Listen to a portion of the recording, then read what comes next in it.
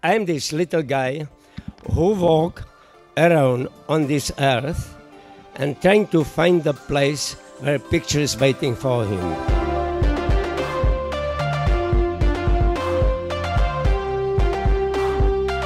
Hey everyone, welcome back. It's Tab Sleeve Glover, and today we have another Canon of Design quick tips. This is a video on Josef Koudelka. I hope I pronounced that right. My name is Josef. Josef what? Koudelka. Koudelka? Yeah, I'm Czech photographer. Oh, so belong to the Magnum? Yeah. Oh. Yeah. But he's a Magnum photographer, and he's one of the best ones out there. He's still alive.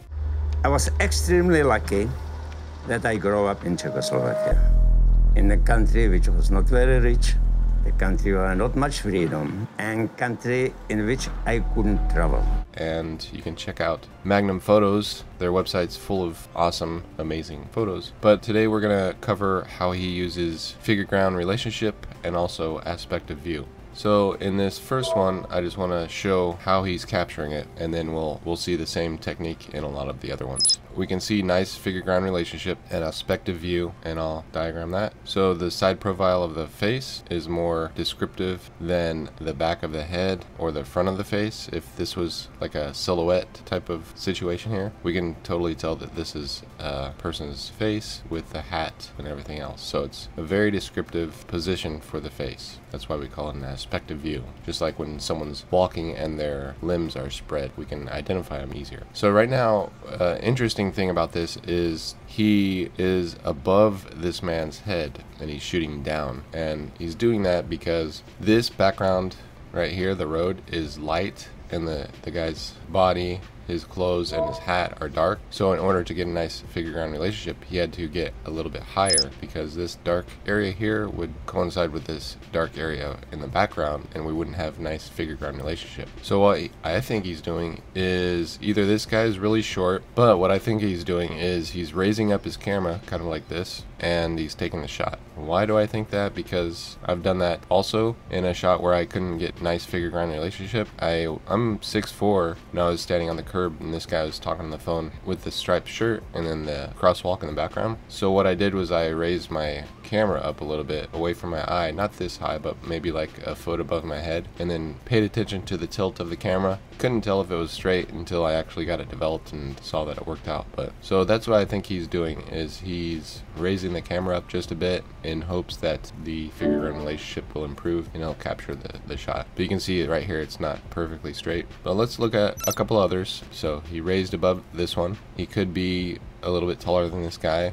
The ground he's standing on could be higher, but we can clearly see that he's raised above this guy just a bit to capture a nice figure-ground relationship. So if he was lower, this guy's hat would coincide with this, and that'd be a bad figure-ground relationship. We got another one. This is from his Gypsies series, I think, but he's clearly above this boy here. And if you watch the most recent Cezanne analyzation, I mentioned that most paintings and photos, the way they capture perspective is things rise up into the frame. So we see nice figure-ground relationship on this boy here, separated shapes, an aspective view of this person, nice figure-ground relationship except for the head's colliding just a little bit with some dark values here, and same with this one, but pretty much nice figure-ground relationship all around. And then he's working with balance too. This boy acts as the fulcrum of the image, the center vertical. He's balancing these two figures and the road with these figures on the right. So we've got a fulcrum and then nice balance left to right.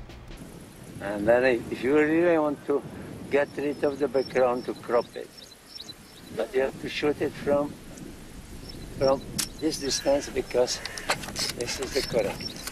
Alright, so this one is another one where he's above the gentleman here. He's in handcuffs, got a nice figure-ground relationship here. He's got this Arabesque coming through on the road. But I got to looking closer to this, and I was like, oh, this guy's in handcuffs, but all the cops are here in the background, and this one's even taking photos. Got an old camera here, and then all these people are watching. So I was like, well, is this staged or something? And then I looked up on their website, and this was actually it's like a recreation of a prison scene or something like that. So could be part of a movie or something. He's got a good composition in the middle here, nice figure-ground relationship. But then you start looking at the edges, and edge flicker is when there's high contrast near the edge and it pulls attention away from the subject. But this is a tough tough one to not get edge flicker. The tough part about this is he's got high contrast here, and then he's got high contrast here, and then there's a little bit here, but who knows who's standing here. It could be someone he's trying to cut out. It could be all kinds of different situations, but it's a tough one to try and not get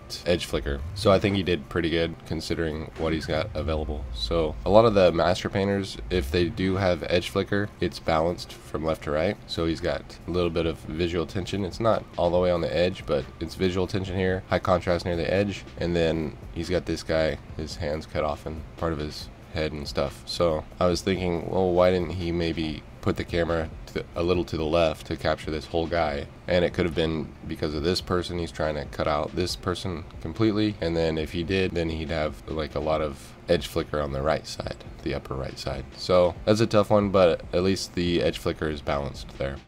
I'm not a very courageous man. On the contrary, I think probably people who saw me taking pictures, they said you behave as a complete idiot. You were out of your mind. And I must say I'm happy that I behave as an idiot. And I was out of the mind.